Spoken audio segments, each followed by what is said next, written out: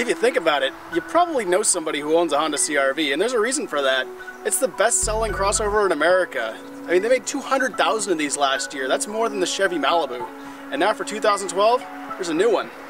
While it certainly looks new with its sharp new exterior and updated interior, the 2012 CR-V is actually only about 65% new, reusing many of the parts from the tried-and-true previous generation. Under the hood is the same 2.4-liter four-cylinder linked to the same 5-speed automatic, although both have been optimized to reduce friction. The result is better fuel economy and an extra 5 horsepower. From there, the CR-V powers the front wheels or an optional all-wheel drive system that's also been on the same friction diet to improve grip and handling. Though the new CR-V is mechanically similar to the old model, it does have one nifty new feature. Alright, so we're at the back of the CR-V, and it's got this really cool feature for people who use their crossovers to actually carry stuff. If you want to fold the seats down to make more room, you just grab this little strap right here. The seat bottom comes up, the seat back goes down, and now you can lift your heavy boxes and things right in there with one hand.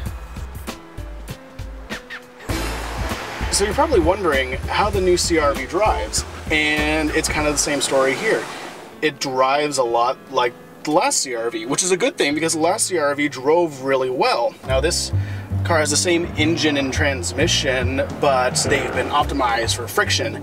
So now you get a little bit more horsepower and a little bit better fuel economy. Part of that also is that it's now got electric power steering that lets you save a little bit of energy, but it still feels just as good. It handles just as well and is very easy to drive. Honda's also worked on the suspension. It's a little bit softer, so it rides better, but the handling's still there, and it's a little bit quieter inside too.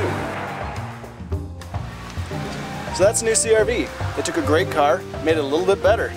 You can get yours starting in December at about $21,000.